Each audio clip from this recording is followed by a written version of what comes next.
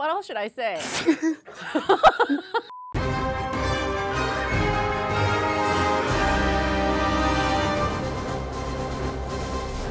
We've been dating for 8.5 years. Honestly, I'm the one who does most of the cooking. I would say that I am the better cook, but Yeah, actually definitely. George is a great cook. Before Jasmine, I did cook a lot when I was living on my own. I would cook pretty much every night, and I do really enjoy cooking. He doesn't really measure things, but it's still really delicious. That's what makes me a good cook. Oh, that's what makes me a good cook too. Yeah, go team. Go team. I think it's gonna be so easy to guess what George made. If you don't get it right, let's add some stakes to this.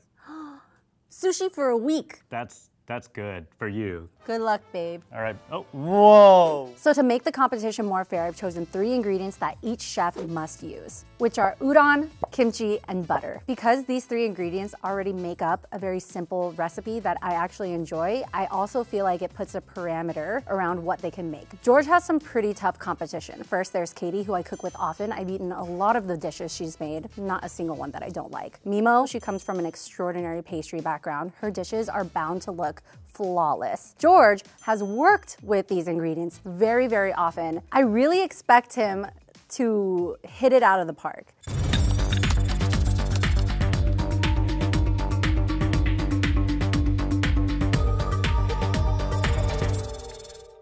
Today I'm making Jasmine a kimchi udon noodle stir fry. Let's go ahead and begin. So I'm starting with a little bit of olive oil because I'm gonna fry some garlic. So wait for that to get to temperature. I'm just gonna add in my garlic now. And I'm just gonna lightly, not even brown them. Jasmine and I are both huge garlic lovers. And now that the garlic is pretty much transparent, I'm just gonna add in this kimchi. And I'm using tongs so that I'm only grabbing the kimchi itself and I'm saving the juice for later. So I know Jasmine loves kimchi and she loves a lot of it. Now I'm going to add in a little bit more oil and my beef brisket.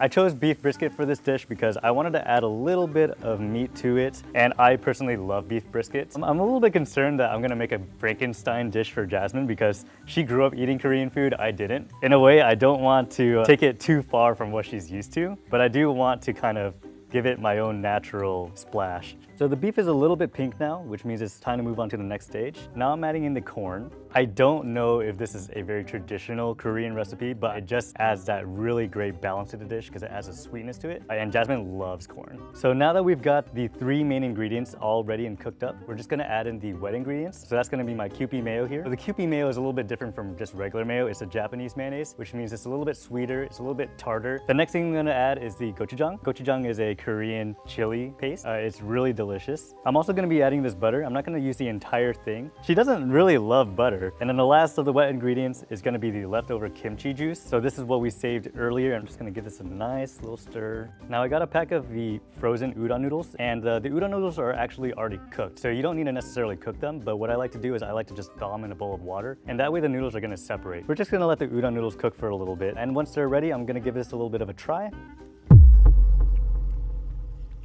Definitely needs a good bit more gochujang, but I think after this it should be good. I'm not sure if I'm gonna win this, guys. So right now I'm adding in some crushed black pepper because I feel like the dish needed a little bit of that spice that wasn't coming from the gochujang. Taste test number 2. Oh yes! So next up, we're gonna add in the shredded mozzarella cheese. And this is more of a new Korean ingredient. I don't think that mozzarella cheese is necessarily very traditional either. While I'm waiting for this mozzarella cheese to melt, I'm just gonna add in this sliced scallion to give it that nice little pop of color. This is coming along nicely. The cheese is starting to get nice and melty. Now the tricky part is gonna be when I plate it, because I am an awful plater. All right, here comes plating time, baby. I got this. Oh my God, my mom raised a winner. No, she raised a loser. Oh, Mom, you still love me, right? Some finishing touches with a little bit more cheese just on top because I kind of flipped everything upside down. A little bit more scallion. And lastly, this is very optional. I'm just adding in a little bit of toasted sesame seeds. And that is my dish.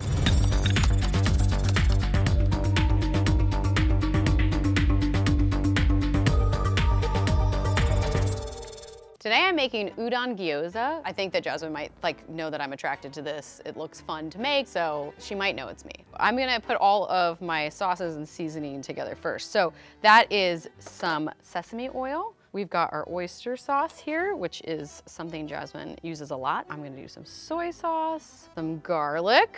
Jasmine loves garlic. And then I've got some ginger and some salt. I'm just eyeballing that. And This is potato starch, which is just gonna act like keep it all together. I found a bunch of recipes on Japanese websites, and I found one on Bon Appetit. I'm putting my own twist on it, so we'll see how it turns out. I'm gonna give this a taste just to see if I got the flavoring right. A lot of potato starch. I feel like this was lacking in ginger flavor, and I think I could do even a little bit more garlic. So I'm gonna do pork. This is kind of based off a pork gyoza that she made for our Tasty Time to Cook. Go check out that video. And then I'm adding some green onions. And now I'm adding the kimchi, and I'm gonna eyeball this. And now we have our udon noodles. So that's 2 out of the 3 ingredients. We're making the filling of what would be in gyoza. And then the udon noodles are kind of acting like the wrapper. And then last thing we're gonna do is add an egg. I think she's gonna like this. I'm also sorry to anyone who's made this before and I'm not doing it right. All right, I think this is looking good. I hope it tastes good. So I am gonna get kind of like a golf ball size in my hand here and make some patties. All right, my patties are ready. I'm gonna take a little bit of oil. What I don't want is these to be super greasy. I feel like Jasmine would be like, ting, bad. We're gonna let that oil heat up. I think the oil is hot enough. I'm putting in, ooh, yes. It kind of reminds me of making like a vegetable fritter or any kind of like potato fritter. And I like it to be nice and thin and crispy. Looking good. I'm gonna cover these guys for 5 minutes and let them cook. There's a chance I turned the heat up too high on these guys. Oh, okay, great. We got some color. They're like little burgers. I'm gonna let this go for 3 more minutes. These guys are done, so I'm going to put them on my plate. They're really big. I think they're a little bigger than I initially intended. Okay, I'm gonna move on to my sauce now. For the sauce, I'm gonna be making like a kimchi butter sauce. Yeah, I don't think that Jasmine does like butter. Why did she choose it? I mean, I have some kimchi paste here. I'm gonna add that in. I'm gonna turn my heat down because I don't wanna brown the butter. Jasmine will definitely know it's me if it has brown butter because I love brown butter. And I'm gonna add some soy sauce. We're gonna add some honey for sweetness. Now I'm gonna add in the garlic chili oil. Ooh, salty. I think I'm gonna add a little bit more butter, and I'm gonna do a little bit more of the kimchi paste because I feel like it's bringing in the spice, and I want a little more spice. I think that's gonna be good. I feel like a 7 out of 10 of confidence. That's pretty high. I'm gonna transfer this to my bowl, and we're almost done. Oh, it's so cute. We've got the patties on a plate. I'm gonna put the sauce in the middle for our final plating, and then I'm going scallions. It's going back and forth, but I wanted this to look sort of pretty. I always love like a cracked fresh pepper on like anything I'm eating, and if I did that, Jasmine would like 1000% know. Did George use black pepper? She's definitely gonna think that's me.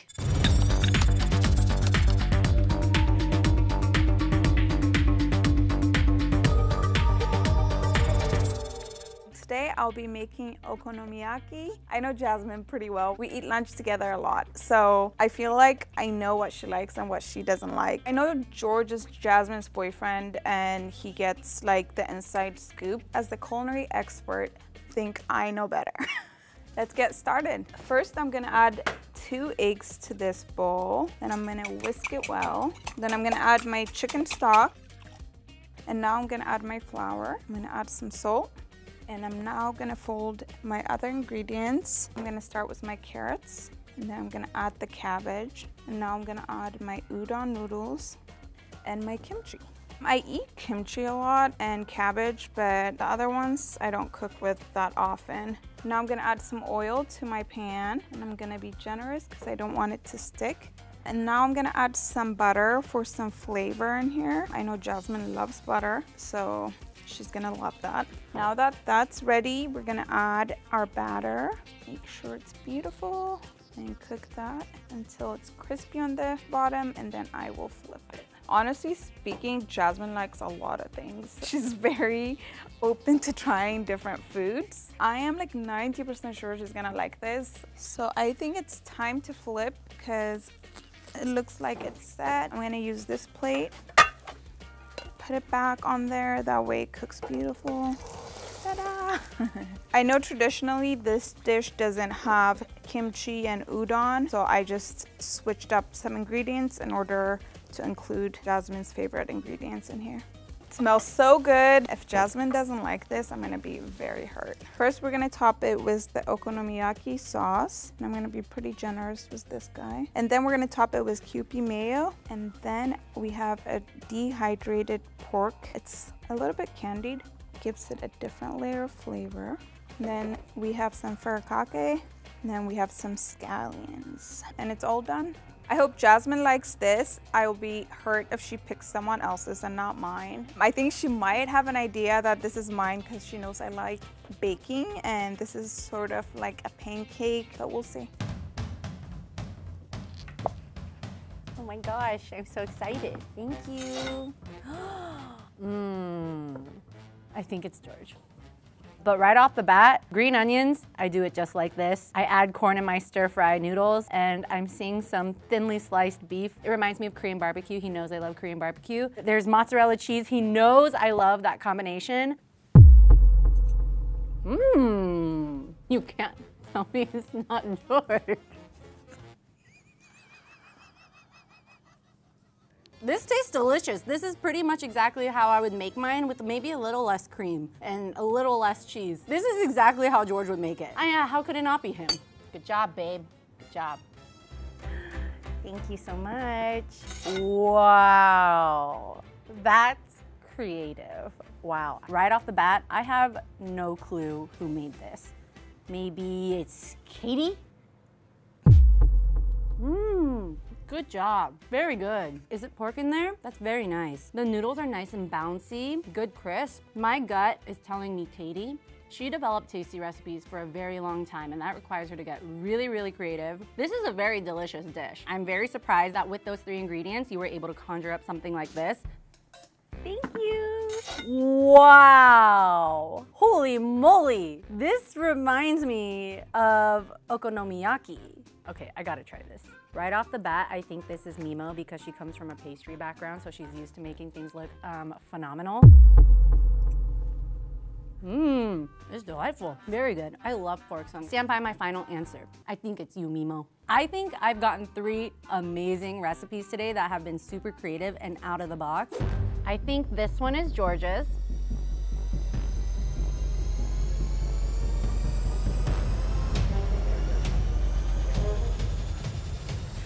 You were right, babe. I was right. Yes! He knows I always complain about any kimchi dish not having enough kimchi, and like this has a lot of kimchi juice, and the corn, like that's very telltale sign. I guess I know her best. Maybe I know all of you guys the best. Oh. I think this one is Katie's. Oh! I knew you would know. I knew. I know my friends well. I'm so happy. Come on out, Mimo.